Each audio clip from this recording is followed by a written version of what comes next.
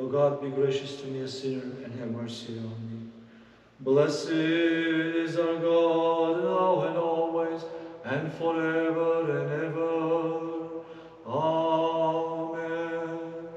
In peace, let us pray to the Lord. Lord, have mercy.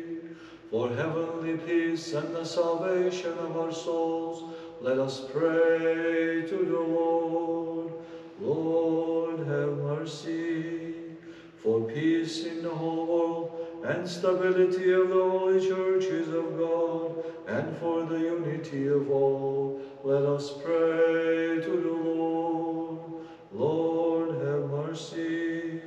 Remembering our most holy, pure, blessed and glorious Lady, the Theotokos, and ever Virgin Mary with all the saints, let us commend ourselves and one another and our whole life to Christ our God. To you, Lord, for all glory, honor, and worship are you due, Father, Son, and Holy Spirit, now and forever, and to the ages of ages. Amen. Father Anthony has led this parish for almost 5 years and has transformed it with his unwavering faith, creative outreach, and boundless energy. Please welcome our parish priest, Father Anthony.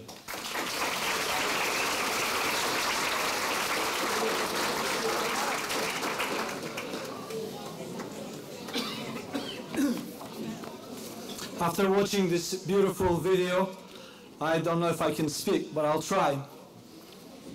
Our beloved spiritual father, Your Eminence Metropolitan Methodist of Boston, Honorable Consul General Simeon Tegos and family, Honorable Mayor Katyana Ballantyne and family, Diane Karavitis, the President of our Parish Council, dear brothers and sisters in Christ, families and friends, those who are here with us and those who are absent for a good cause, thank you. Those who were here 7 years ago but are asleep in the Lord today and did not see what we see, may their memories be eternal. Their prayers were answered. There is a gentleman sitting here with us today who told me the first time we met, Father Anthony, as our new priest, I would like to inform you that we are in the middle of a renovation planning, and we would like to achieve this milestone with your help and blessing. Bill Galadis is one of our very generous donors.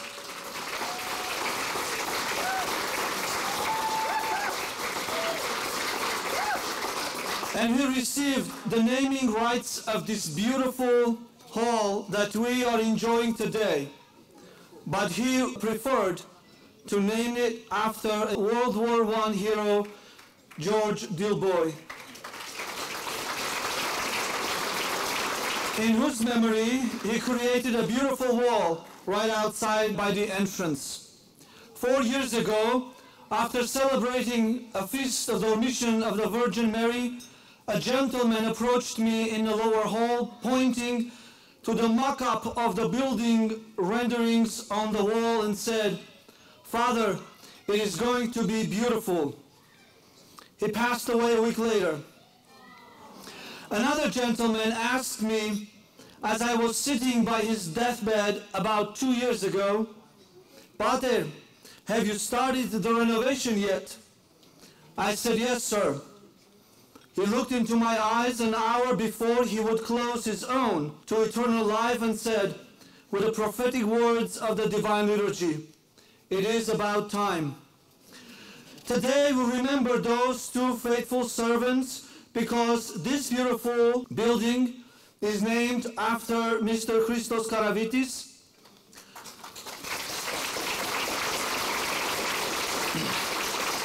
And the mosaic icon of the Theotokos on our bell tower is dedicated to the memory of Athanasios Gengus.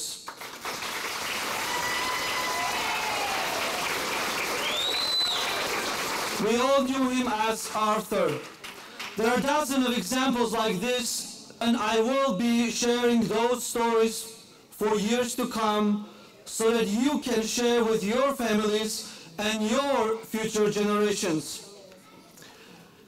If it were up to me, I would end my speech here with a big thank you, because we gather solely to thank God and one another for the transformation that has happened in front of our eyes. So thank you for believing that this moment was possible and investing your time, talent, and treasures to make it happen. This is a moment in the life of this community that many generations will look back on and speak about with awe. They may think we were giants and magicians, but we are just humans who were able to work together towards the same goal against all odds for 7 years. Like any journey, this one was not easy. Just look at my picture in the tribute book from before and look at me now. You look the same, Father. My wife said that this is not her fault. Every journey includes an element of unknown. And like Moses, often people who start the journey do not enter the promised land. But the journey is usually not about only the destination, but it also is about the process. The journey is not about the leaders, and it is about the people. Today, dear brothers and sisters, as we cut that ribbon, we celebrate our arrival at the Jordan River. And we mark two things as we complete this journey and look towards the next one. The first is simple and obvious. This renovation has transformed every aspect of these buildings, thanks to the vision and sacrifices made by each and every one of us, and thank God for His daily blessings through the process. The second, however, is what I would like to focus on. Today we enter a new era in the life of our community. The journey of physical transformation has ended, and now the spiritual journey of transforming our lives becomes our sole focus. The renovation of the temple in which we worship is completed, but the renovation of our life in Christ as members of the temple of His glorious body will continue. 4 years ago, from this same podium, I inspired you to enter the desert of the unknown by starting this massive renovation that seemed bigger than any one of us could handle on our own. At that time, I shared an ancient wisdom from the 4th century that said, "Blessed are those who build churches." Today we have entered into a blessedness of our founding fathers by totally transforming what they passed down to us. Over 100 years ago, a group of poor immigrants invested everything they had in establishing this community because they believed that we would be faithful and trustworthy heirs of their sacrificial investment. As it was for them all those years ago, for us the journey is also just beginning. Or I should say, we are continuing the journey they started more than a century ago. Indeed, we are continuing the journey that the disciples of our Lord started 2,000 years ago. 4 years ago, we crossed the Red Sea.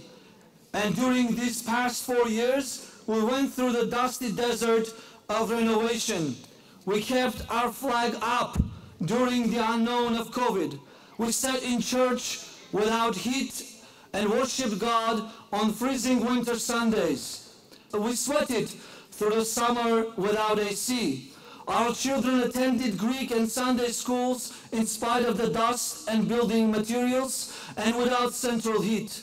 Many were the perils and obstacles as we started marching through our construction from that blessed night when you and I hesitantly voted that we can do this.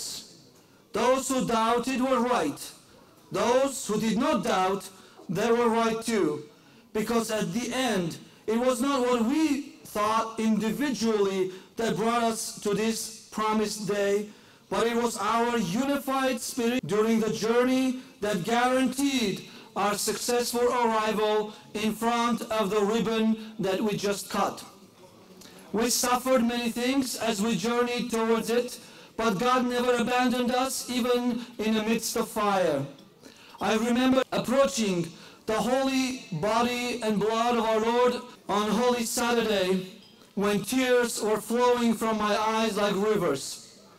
I remember sitting outside by that monument in my shorts and t-shirt and crying when this parking lot was swarmed by fire trucks.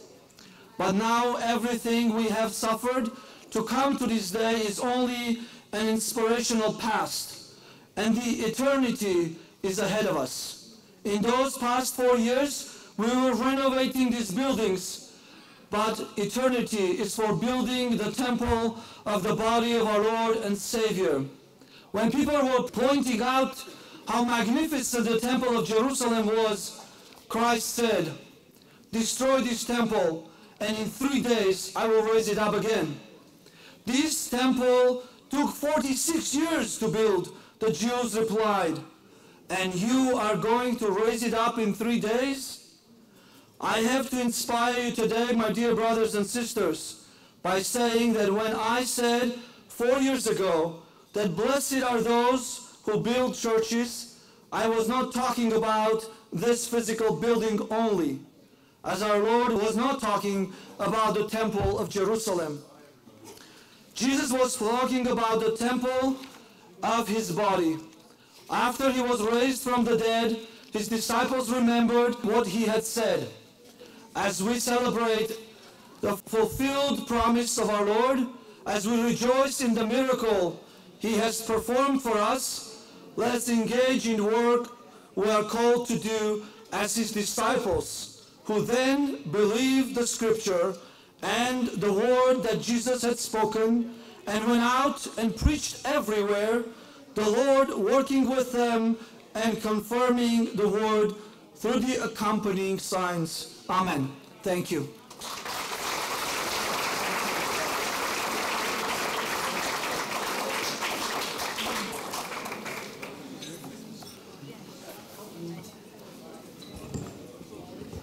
Father, thank you very much. Father, can I ask you to come back up here again, please? We have a gift for you, Father. Diane? On behalf of the parish and the parish council, this is a small gift for a token of our appreciation that you have endured all this time for this project. Thank you so much. Thank you. Thank you. I'm sorry, I didn't know about it.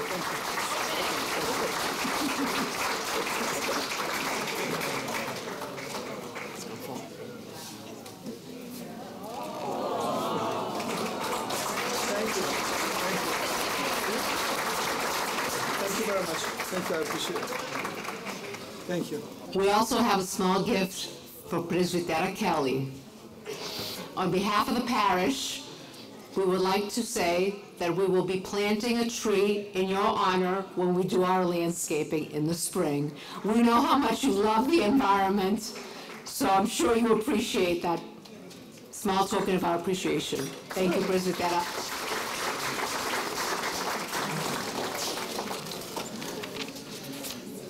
Before I ask His Eminence to come up and make his remarks and close the night, Father Anthony, you poured yourself into the parish since the day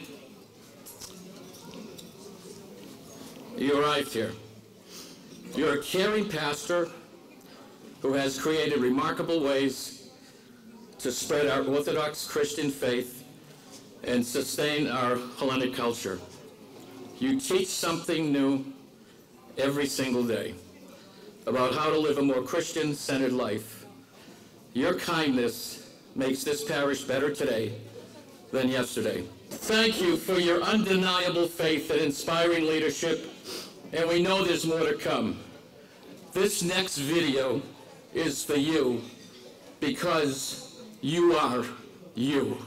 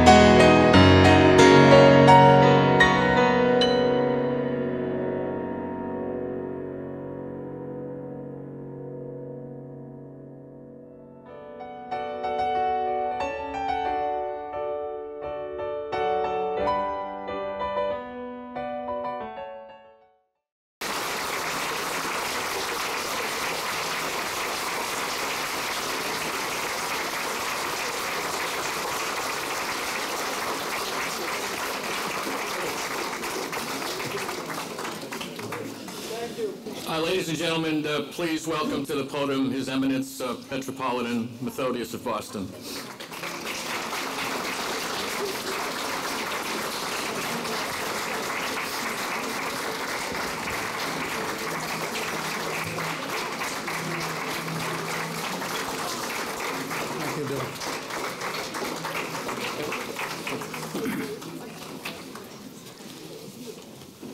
Κύριε Γενικέ, κυρία Πρόεδρε της Κοινότητος, κυρία Πρόεδρε της Φιλοπτώχου, αγαπητοί μου όλοι σας, όντως είναι ιστορική μέρα η σημερινή. Όχι διότι πέρασαν 100 τόσα χρόνια από την ημέρα που ιδρύθηκε η κοινότητα αυτή, αλλά διότι όλοι σας μεταλαμπαδεύετε σήμερα και στο μέλλον την Ορθοδοξία την ελληνική στις ερχόμενες γενναίες. Χάρηκα πάρα πολύ που είδα τόσα παιδιά στις φωτογραφίες που δείξαν ιδιαίτερως με τον πατέρα Αντώνιο. Billy, you did it again.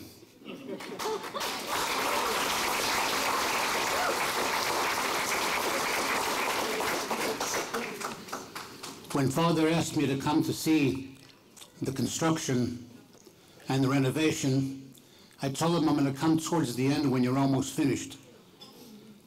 And when I came, I said, this is a miracle. And I said that to all of the priests in the metropolis. I feel part of this community because you owe me. I could have sent Father to any one of 60 communities. I chose yours.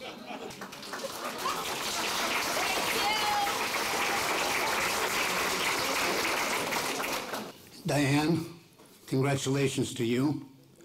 You're the product of somebody, and this is the miracle of this parish and all of our parishes.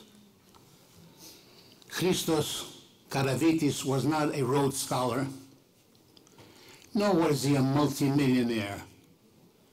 He was a hard-working man who believed in the American dream and believed in the faith that his parents and grandparents handed down to him. And Christo is just one of many in this community that did the same thing. That's why you have what you have. By the way, this hall is beautiful. I've been here 38 years. And I would come here, and I've got to tell you, I wasn't very happy coming to the hall because it wasn't a very nice looking hall. But today it is just gorgeous. And that's something that you should be very proud of. I said I was part of this community because when I was a seminarian back in the 1960s, I was assigned to come to this community to help Father George Sumas. How many of you remember Father George Sumas? Father George was a unique individual. He was a wonderful man. Απόφοιτος της Χάλκης, ο οποίος ήταν ένας σπάνιος κληρικός, τον οποίον αγαπούσα και σεβόμουν πάρα πολύ. When he was the parish priest here, I would come on Sundays and the major feast days and help him in the altar. God rest his soul, and God rest the soul of all of the priests that served this community. Every one of them gave of their talents so that this parish turned out to be what it is, one of the finest communities in the metropolis. Κύριε Γενικέ, αυτή η κοινότητα είναι, όπως ξέρετε ήδη, μία από τις καλύτερες ενορίες που έχουμε εδώ. Έχει κρατήσει την ελληνικότητά της και τα παιδάκια αυτά που είδατε στην είσοδο που μπήκαμε, όπως και η κορούλα σας, είναι το μέλλον της Ορθοδοξίας σε αυτή τη χώρα. Και είναι σε καλά χέρια, νομίζω. I want to ask you to remember the gospel text of the Samaritan woman. And this is what this parish has to be in the future. What do I mean? The Samaritan woman went to Jacob's well and sat with Jesus Christ, dialogued with him, and was filled with his love and his faith. That's what this community should be, a Jacob's well that opens its arms to everyone. Don't forget, the Samaritan woman was not Jewish, and Christ really didn't have to speak to her, but he did. And that's what you have to do. You have to open up your embrace, of course, to our Greek people, but also to our American friends who seek to quench their thirst at Jacob's well. So the next 100 years will be years of joy, years of commitment from all of you, so that you continue building not so much community centers like this, or the beautiful church that you built, the beautiful renovations you made in the church, but you build character and love in the hearts and minds of those people that you embrace in this parish. God bless you all. Father Anthony, thank you again for your ministry. Give him a round of applause. He deserves it.